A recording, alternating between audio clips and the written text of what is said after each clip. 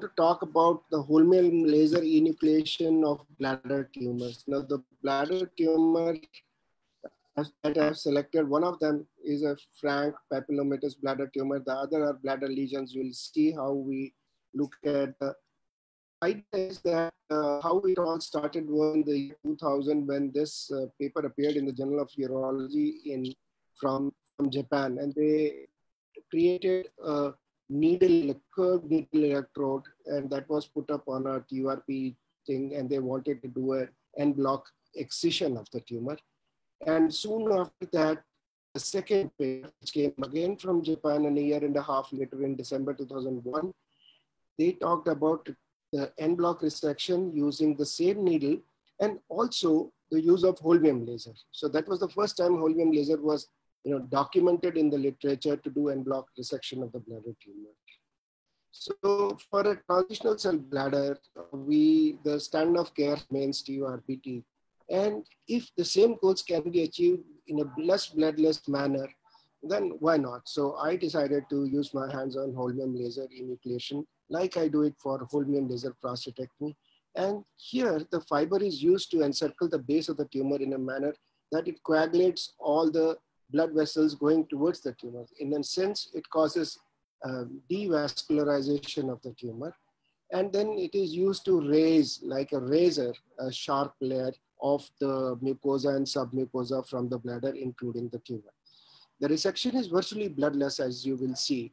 And you can see the clarity of the superficial muscle layer when you are doing the procedure. So I'll start with a video. Unfortunately, I have this video as a hyperlink. This is a case of a 57-year-old person who came to me with frank hematuria and clot retention in the year 2009. And this I presented in World Congress of Endourology in 2012 in Istanbul. So I'm going to go to the video. Please bear with me. I will just show you the video. So I will start from here and I will see. I hope you can see it on the video. So here there is a 56-year-old male. I've written 57. I remember that. So he presented with hematuria and clot retention. I did the cystoscopy and I evacuated almost 100 ml of clots from the bladder. And you can see there is a papillomatous growth close to the right ureteric orifice, overriding the right ureteric orifices. And if you are not careful, then you can chip off the ureteric orifice if you are doing a TURBT. So that was the time when the patient was stable and the clots have been evacuated. But if you can see, the background in the bladder is still red glow. So there was bleeding coming up, but it was not as bad as to cause loss of vision. The tumor was, in this case, reasonably pedunculated. And here I come back with the laser resectoscope with a Kunz carrier. I use a Wolf instrument, and this is a 550 micron laser fiber. And the setting that I have used is 0.5 into 20 initially, and which I slowly took to 0.5 into 40. But initially it is 0.5 into 20. So you can see how I have started raising a flap almost 3-4 millimeter away from the tumor base. And what you can see is the moment you start going through the tumor base, you are devascularizing. So the tissues become white. There is no bleeder there. So if you use any other energy, you don't get this kind of a color when you are doing a TURBT.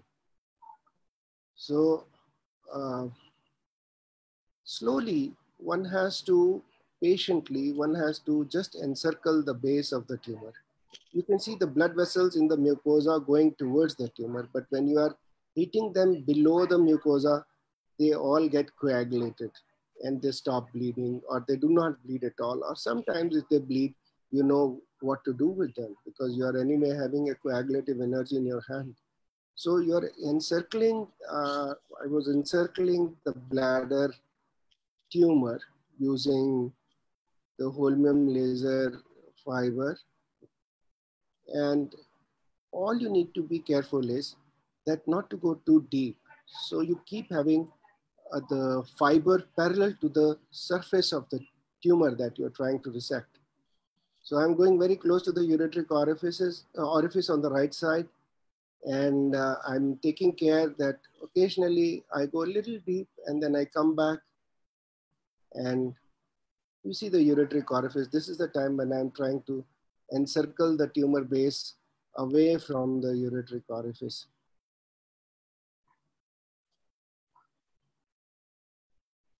And it is not difficult once you master. So the basic principle of Holmium laser energy when you use it is that your fiber has to be parallel to the plane where you are working. So I'm slowly working and going on the other side of the tumor and creating a line of incision on the mucosa, getting below the mucosa and lifting it up slowly. It is a little time consuming process. One has to be little patience, but then if you are committed to do something like that, the end result you will see is wonderful. Now, this, can you see, there may be a little bit oozing, but you should know how to handle it, because all you need to do is to devascularize the bleeder. So you go a little away from the bleeder and get into the submucosa, create a plane, and start moving towards the tumor again. It is like using your knife to scoop out a papilloma. That is what we do when we are doing, in what is called Morse surgery for melanoma of the skin. So we as general surgeons were trained to do something like that, to create fine planes to cut finely. And you should note that there is hardly any bleeding. The tumor has become devascularized. The base is not bleeding. There is perhaps some blood supply left, which we will find at the end. That is in the depth of the base of the papilloma. But right now, if you notice, the area of resection is much wider, because it is not just the papilloma base that I have taken. This is the bleeder that I was talking about. That was in the depth of the, and this is perhaps the final bleeder that we came across in this particular case. So you can see with perseverance, one can really take it away as a bloodless procedure. And remember, we started with hematuria, clot retention. Actually, this was as an emergency that came. He was a young, robust person, 56, and we could do this. This is the net result.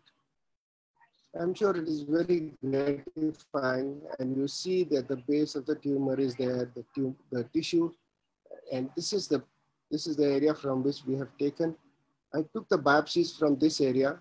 You must take a cold cup biopsy from the areas whenever you get time. Or if you're not happy, then you should take a biopsy. But the point is that it is a point of technique, and if you can do it, you can do an end block.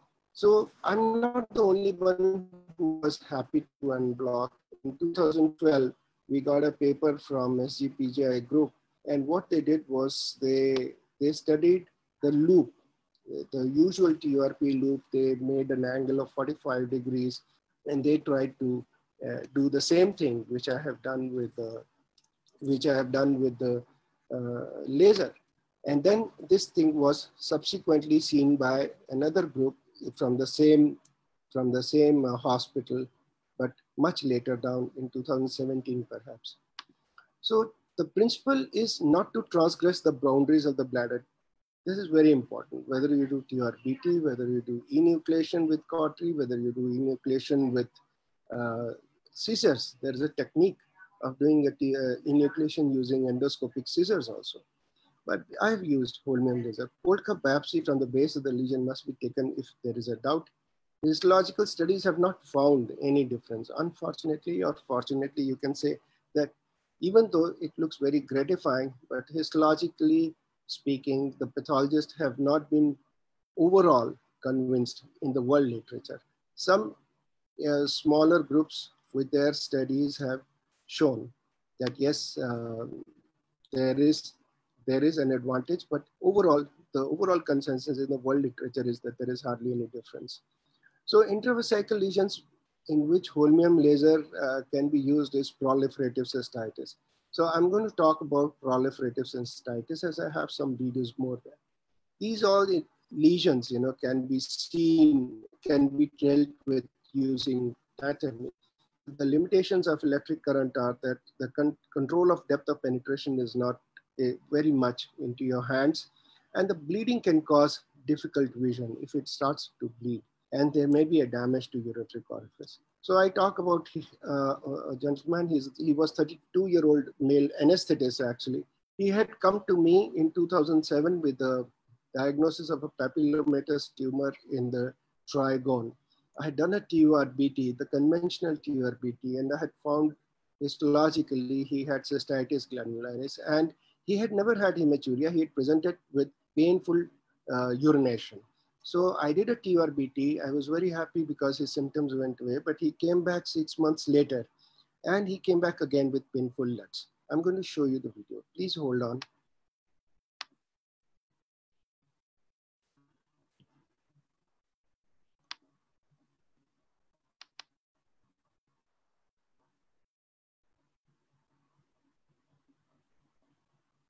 Hello. Can somebody tell me? Yes, sir, I'm here. It's just minimizing, and I think the video will start. The last video was pretty clear. Yeah. So now, can you see this now? I think, yeah, we are seeing it. We are seeing it's clear. Yeah. This is how I'm entering the second time into this friend of mine who is an anesthetist at 27 years. And you see, I was looking for the ureteric orifice. Can you see? Sorry for this. So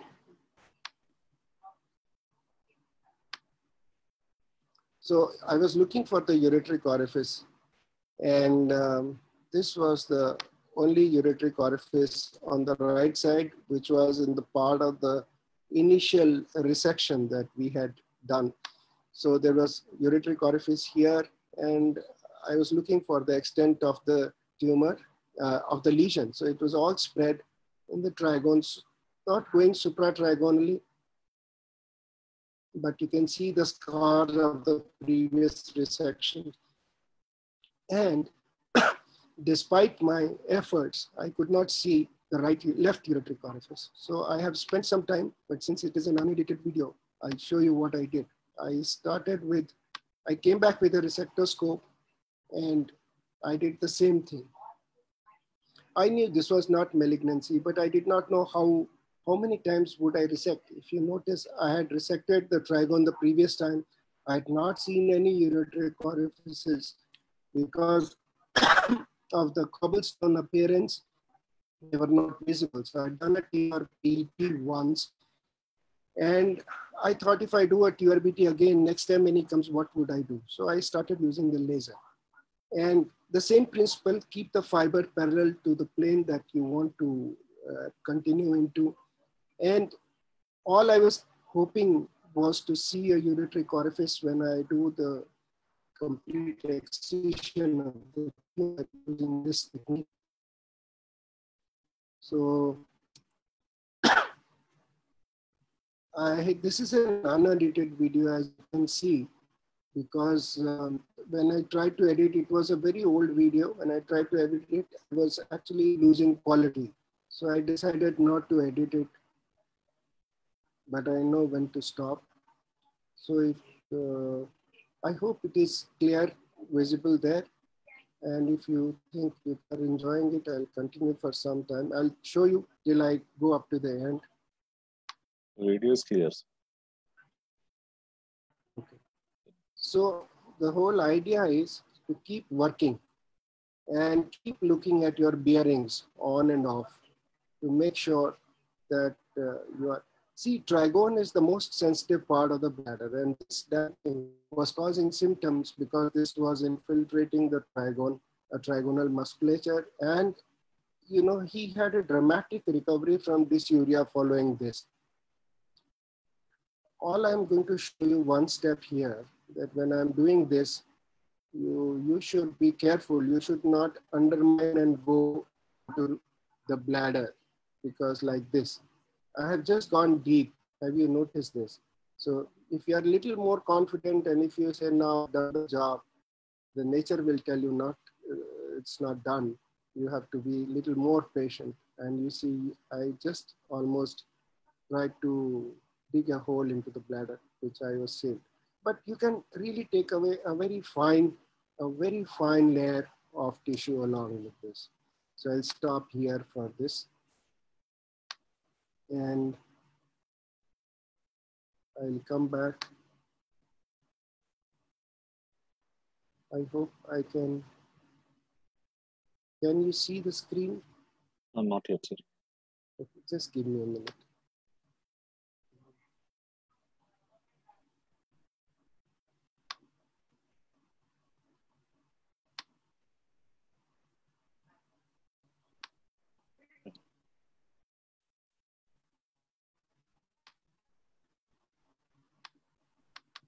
Can you see now? Yeah. Once okay. You go into slideshow mode. Yeah, I'll go into slideshow mode. So this is another case now.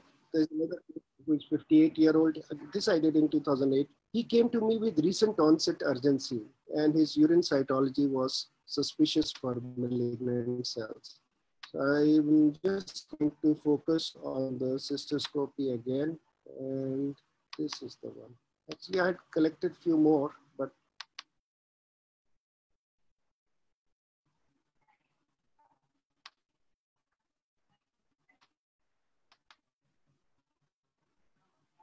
can you see? Hello? Yes, sir, we can see. So I found these papillary growths all over the trigone again, but there were again plenty of them. And he does have a bladder neck obstruction, which I actually did, but I'll show you. Yeah. So I started with the same manner. What I want to emphasize is that you could do it if you wanted to do it. It takes a little more time, but there's a lot of bladder.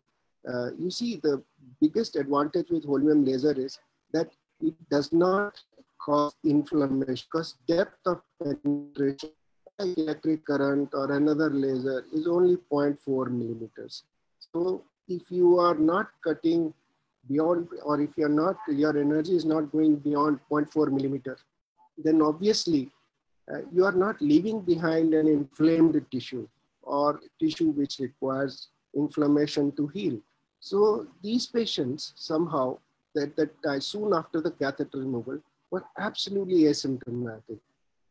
I really can't tell you that beyond this, that it is perhaps because when you're cutting a very fine knife. 0.4 millimeter depth is actually a very fine knife. No other energy, whether it is another laser, or whether it is electric current, that can cause this kind of, because if you use an electric current, the depth of the current is going to cause ischemic coagulation of the deeper layers. And that is what can be bad for the patient in terms of inflammation.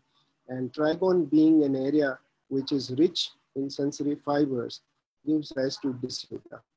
And none of these three patients, in fact, the second one, as I said, he had come to me with painful maturation. After initial TURBT, he became absolutely fine. But after laser, he said, "You've done magic, sir, because I don't have anything, any pain, no dysuria. I was scared of urethral sensation, which I had in the first TURBT." But you see, in his case, I could not see the ureteric orifice on the left side till the end. but I do not know where it was, honestly. But he did not be, I followed him up. There was no hydronephrosis, so it did exist somewhere, which I could not see. If you notice, that was a large video. The rest of the video I tried looking for the left orifice, but I think. In this case, again, you can see that the fiber of the laser is parallel to the base that I'm creating. So I'm creating a floor and I'm aiming more towards the tumor rather than towards the base. Occasionally, my fiber gets stuck with the muscle, and that is what creates a small niche there. So I'll forward it a bit.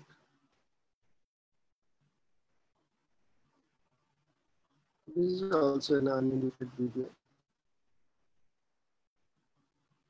But in this case, I have done a bladder neck incision after this using the laser.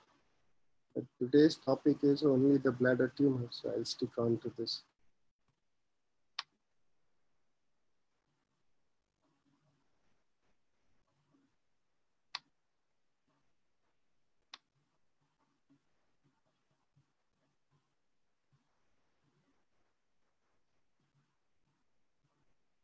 See, the whole idea of these videos is that you can, if you know what you're doing and if you have a control over your energy, then you can do these things. And they are very gratifying. Somebody may say that you could have done a TURP in a much, TURBT using a loop in a much lesser time. Yes, of course I could have done. See, there's such a small, if you look at the height of this papilloma, it's a diffuse papilloma. If you see look at the height of this papilloma, you want to take a loop, you will go deep into the muscle. You take a renal tissue which you never want to. But when you're using this technique, you are restricting. You know exactly how deep you want to go. And therefore, you are leaving behind an uninflamed, almost healthy trigonal tissue. And that is what is important. I'm not saying that this is a replacement for what we do routinely using the TURP loop, but all I'm saying is it's a refinement. So sometimes you can go deep if you see at places I have gone little deep, but then I know exactly how deep or how superficial I need to be. And that is where, if you are used to doing these things, then it comes to you. So I will suggest that if you have cases like this and you have laser machine with you, you should continue doing these things, master the technique. You can see the fibers of the superficial detrusor, superficial fibers of the detrusor here, which are going along with the specimen, and that is actually important.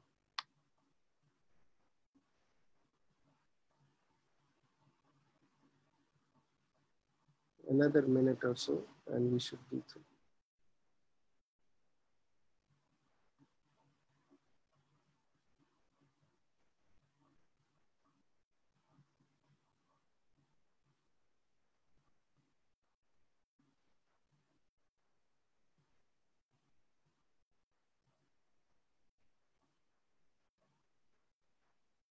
So this is the area, the large area that we have resected, taken care of. I would take care of the rest of the things like this. So I'll quickly go back to my PPT.